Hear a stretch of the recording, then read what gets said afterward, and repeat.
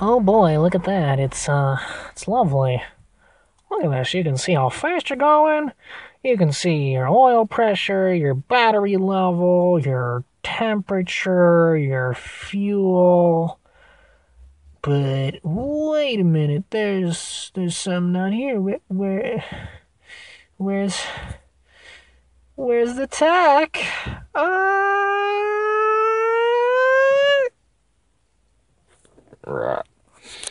Oh boy, look, found something at the junkyard.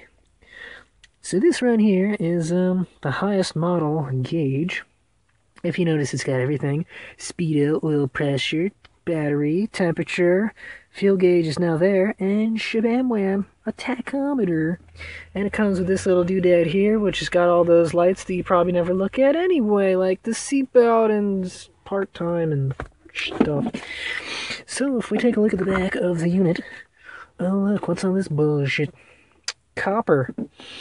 These are all your light bulbs in your gauge cluster. Right there, that's where your speedometer cable goes. I have the click type, where it's got a little thinger-dinger on there, so hopefully this is the right one.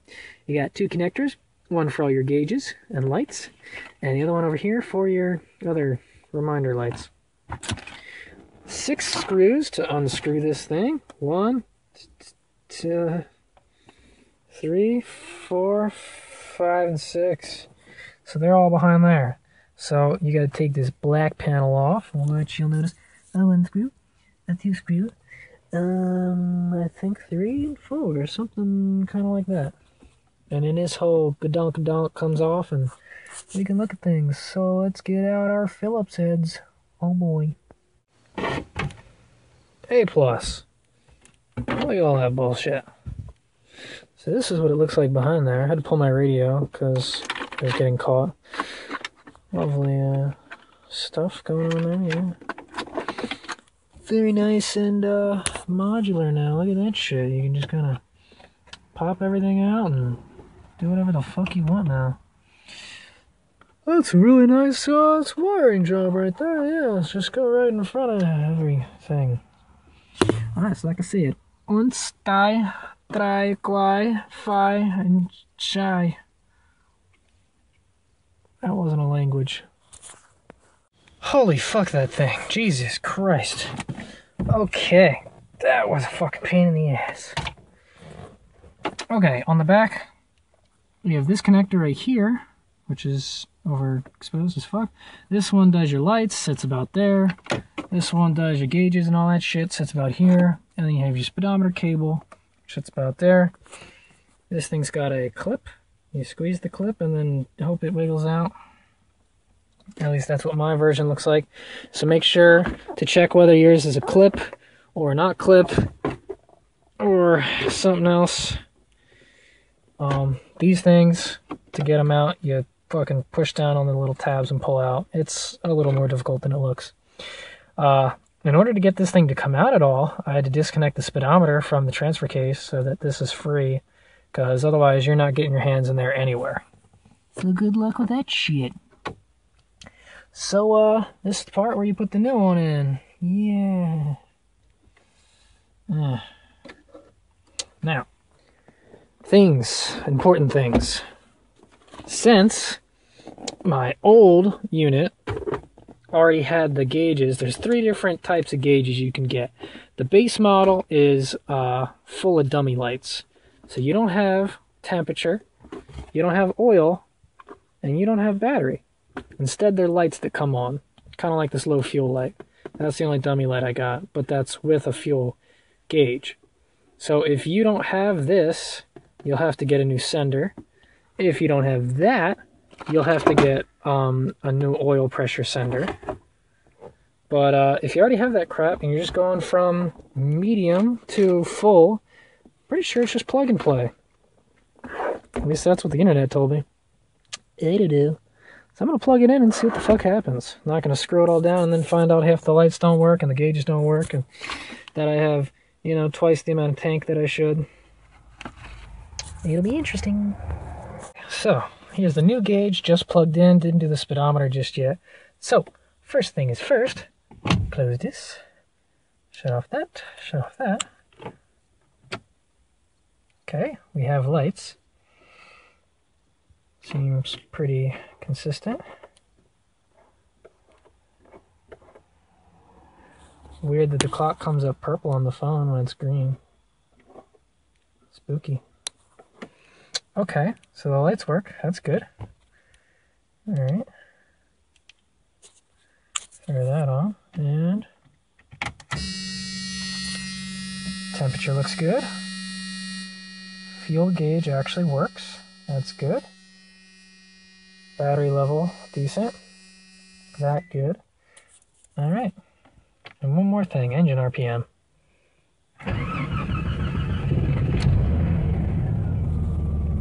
Cool. Look at that shit. Battery good, oil good. Fuel's good. I wonder if the light works or not. Oh yes, look at that. Attack. Cool. I like that a lot. Very good, very good. Okay. Alrighty, here we are indoors. Couple things apart. You have this plastic pane comes off, 4 screws all around the side. That comes out. This gray divider comes out. There is 1 screw located there, and there are 2 in the back, as you can see. And this is the whole speedometer unit right here. It's entire enclosed thing right there. It's got both the wheels and all the cool doodadderies that you could ever imagine. So, it's very interesting. Stuff does things, and they control other things. If you notice there's a worm gear that connects directly to the speedometer, so when the speedometer spins this piece, and that controls a lot. Reset meter right here, a little spring action. If you look at the bottom,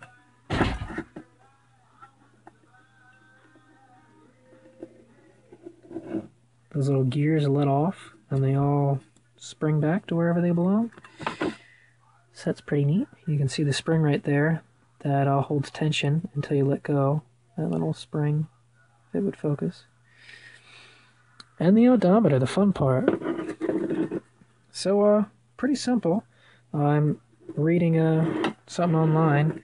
You just pop this thing out, change it to the number you need, put it back in. I'm going to set it to what I have now, which is 165,575 and 0. So that way I have an accurate tach. Would want to sell something that is claiming to have 50,000 less miles than it does. If I ever do sell it, probably not. Alright, do that time. Alright, if you notice that little C-clip has to come out of right here.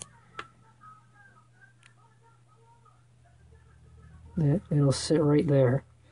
So now that that C-clip is out, this entire assembly can move to the right once you fuck around with that little thinger-dinger.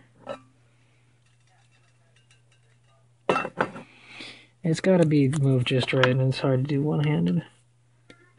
But, here. Flathead screwdriver should be able to get that thing out of there. So now that that is disengaged, maybe? Yeah, now you can move the numbers to your will. Kind of. If you can get them to move just right. And adjust them. So, good luck with that. Calibrated and ready to go. Let's put this fucking thing in there. Yeah. Alright, everything's screwed in. Cluster's in place. Can't find the clip. There's one clip. The other one fell somewhere. I don't fucking know. So then the plastic goes on, the radio goes in, and it's good to go. Alrighty, so final diggly-daggly-do.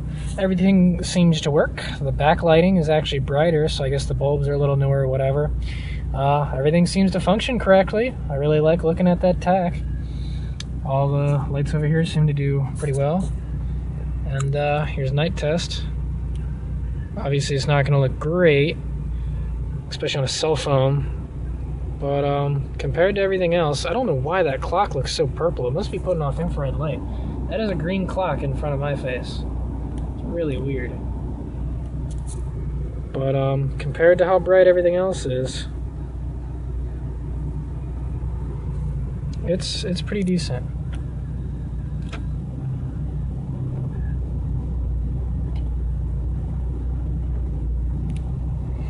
I don't know. I like it. It's nice. I get to see shit now. Well, good luck with your modifying, fellows.